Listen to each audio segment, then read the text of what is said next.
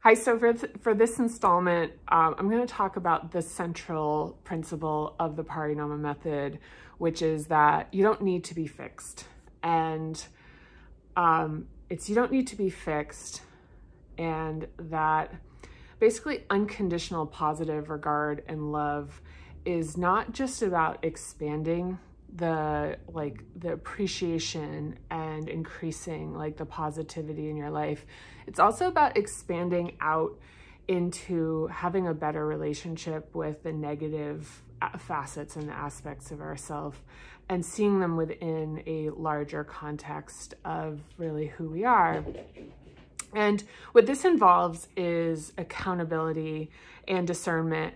And, so discernment just being, like the fancy word for, know, and accountability being, about maintaining and respecting boundaries, and also observance of human rights. And if you're following along in the book, this is page 21 through 26.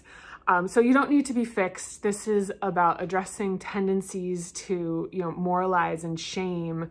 And this can be perceived shortcomings as they relate to cultural or familial standards. This can even be about, even like a strange relationship with patterns that you don't even understand that are repeating in your life, in terms of behavior, and even so-called flaws, but also things that as far as things that feel like they need to be hidden.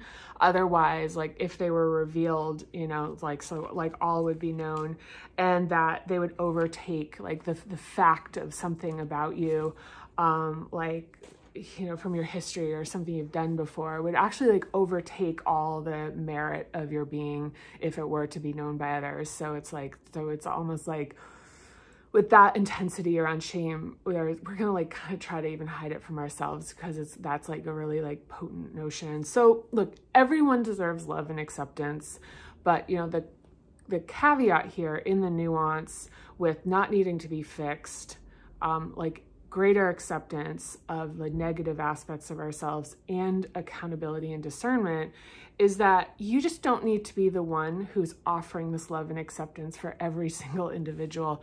And what that means is for folks who, are having their boundaries invaded or disrespected, denying, our human dignity, with these boundaries and these human rights, these are really facets of, our lived experience that keep us feeling safe and whole and in our integrity.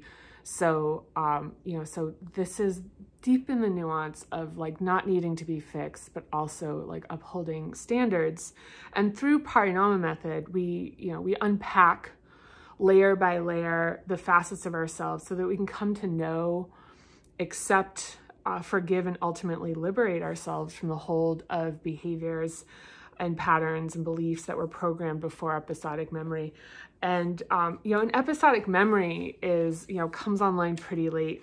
So more on that coming up later. But this is really about having a better relationship with the negative aspects of ourselves. So, when we can see the larger context of our development and the surrounding circumstances that shaped us, it reduces the shame circuit breaker and its intensity that keeps us from fully seeing ourselves. And, when we're in a better position to see ourselves and accept these aspects of ourselves, we're more likely to be able to take accountability. And when we can take accountability, and see and understand ourselves, we really restore a healthy responsiveness to our so-called flaws, patterns, and behaviors. And with context, we're better able to see and accept ourselves. So I'm looking down right now. I wrote some notes up because it was taking me a really long time to put this video together. So forgive me, I wanted it to not run too long.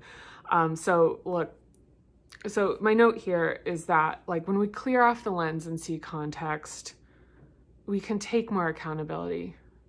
And when we can take accountability, we have more love and respect for ourselves.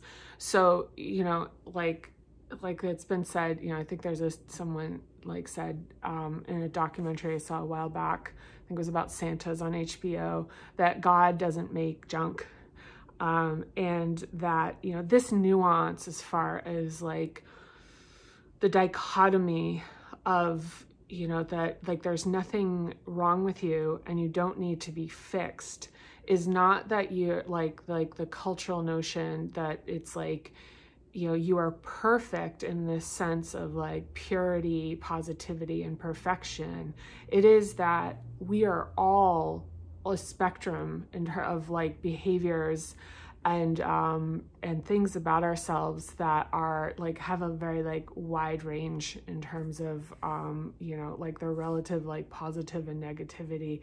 And when we create a better relationship with understanding that, instead of trying to block it out, we can really find and know ourselves, and not even and really also like not be afraid of aspects of ourselves that we don't have to be afraid of. So, you know, so this is like, this nuance is really, you know, in terms of like articulating and finding words for, is really best left to like the poets and the mystics, but we can feel it. So let's just do a quick deep breath in. So inhale through the nose, exhale through the mouth. So inhale and exhale. And just do like a quick body scan and pay attention to where there's any sensation right now in your physical body. If there's anything that leaps out as far as like pain, sensation, like heat, and just notice that. And now just to do a quick scan to look like, start with the feet, kind of like notice any like coldness or stiffness, any like whatever sensation is there, or numbness, that's also a thing. And travel up through the legs into the torso, like just feel where that's at right now, if there's anything going on there, up into the heart, arms, kind of scan up through the chin, jaw, eyes, top of head. And now let's take another deep breath in through the nose and out through the mouth. And just ask yourself the question, am I ready to have a better relationship with myself?